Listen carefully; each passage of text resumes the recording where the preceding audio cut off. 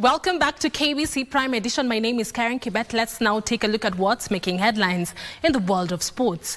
Team Determination won the Unified Green Cup today after defeating Team Courage 4-3 on penalty shootout at Karura Forest in a unified football tournament to commemorate the 51st World Environment Day. The event, which was graced by Her Excellency Pastor Dr. Dorcas Rigathi, attracted over 100 athletes with intellectual disabilities.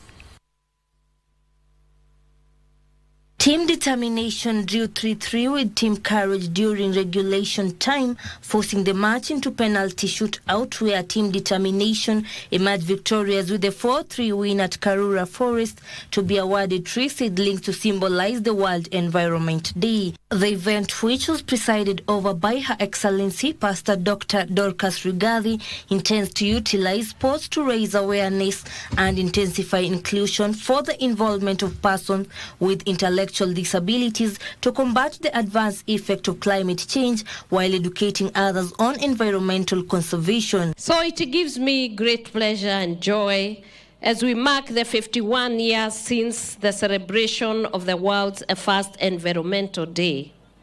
This year's theme is Land Restoration, Desertification and Drought Resilience, which addresses crucial environmental issues impacting Kenya and the world. Over